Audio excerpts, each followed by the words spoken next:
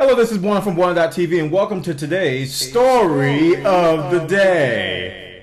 Today we're going to be talking about Palm, the handset maker. They most recently made the Palm Pre and the Palm Pixie. This article in GigaOM talks about some of the dire news that's coming out of the Palm camp, most notably their earnings. Well, their earnings call, according to the data, here's some numbers for you. Their sales fell 4% from a year ago before the Palm Pre even came out.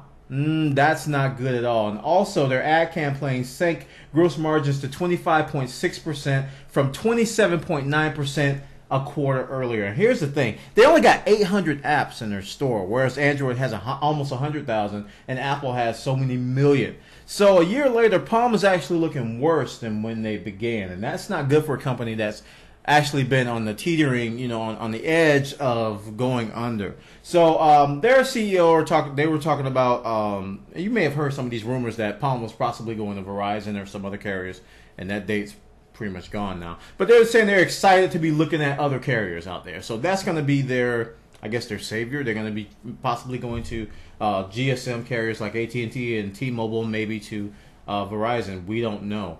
But Palm is not looking good, guys. I was kind of rooting for them. I think Apple needed some competition in the smartphone realm.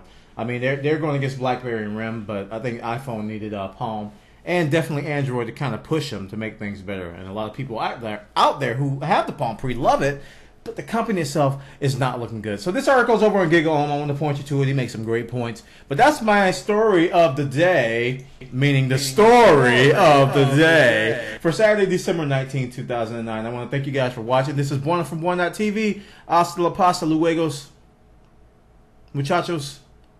My Spanish sucks.